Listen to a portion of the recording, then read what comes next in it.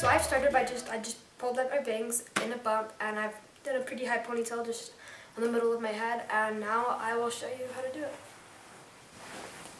So you're going to want to make sure your ponytail is really smooth, because if it's not smooth it won't work out.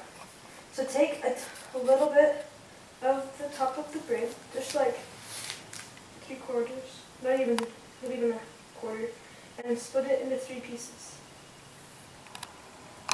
Instead of taking the braids over each other, you're going to want to go under. You're going to go across it under, and instead of pulling it up like a French braid, you're just going to leave it by the sides. Pull it up on each side. Don't pull it high and just let it dangle. And you're going to keep doing that with every piece you grab, but never grab one with the middle, or it'll get into a disaster. Keep doing this all the way down your head.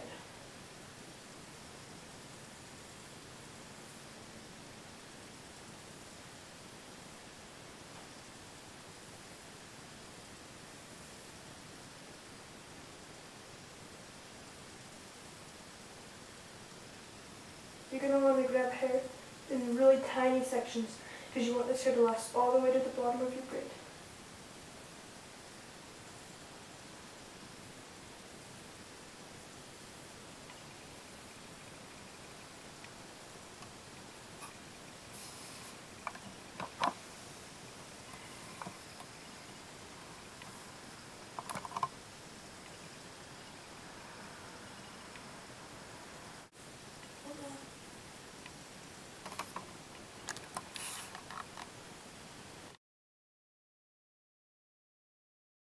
I had to pull it over my shoulder to finish because my hair is too long. Now I'm just going to find probably the second one's in.